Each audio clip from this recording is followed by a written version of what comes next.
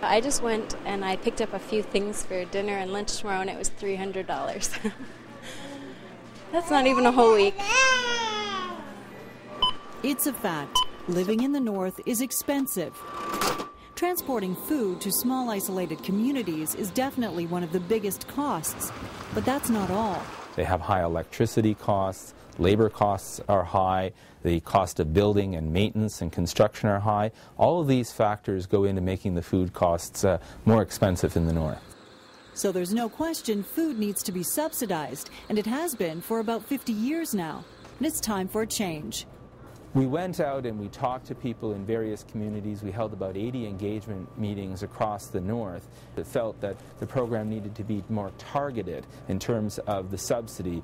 You had products that were convenience foods, processed foods that were less nutritious, but they were receiving the same level of subsidy as highly nutritious foods.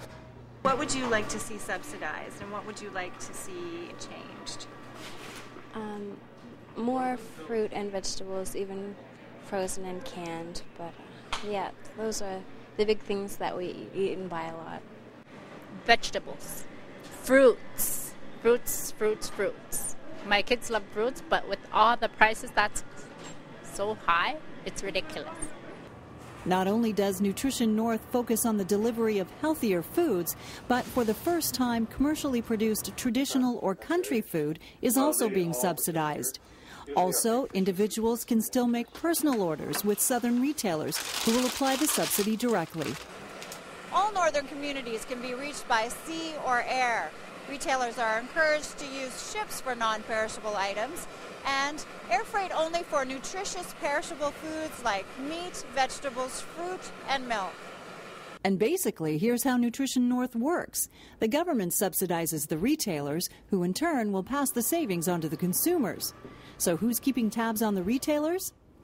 Retailers will have a formal agreement with the Government of Canada setting out their responsibilities to give us information about pricing, food volume, the subsidy rate, and basically a declaration that they're passing the subsidy on. We'll also have the right to audit the retailers to ensure that they are passing on the subsidy to their consumers.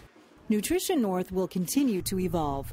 A Northern Advisory Board is now in place to enhance the transparency of the new program and to provide information and advice.